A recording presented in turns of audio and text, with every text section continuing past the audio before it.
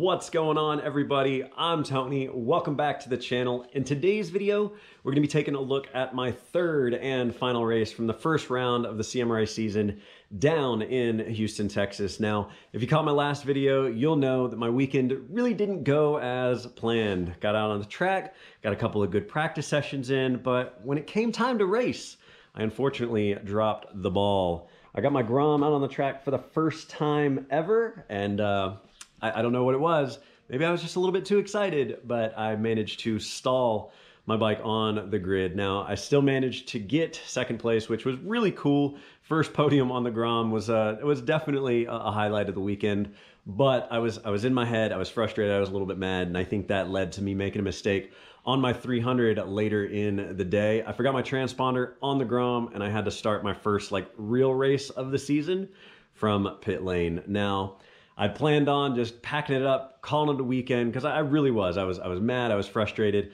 but I ended up staying one more day, and I competed in the 300 Superbike race on Sunday. So that's what this video is going to be about. It's going to be predominantly some highlights from that race. I cut out some stuff in the middle where I wasn't really following anybody. There wasn't a ton of entertaining action, so I tried to make it as entertaining as possible.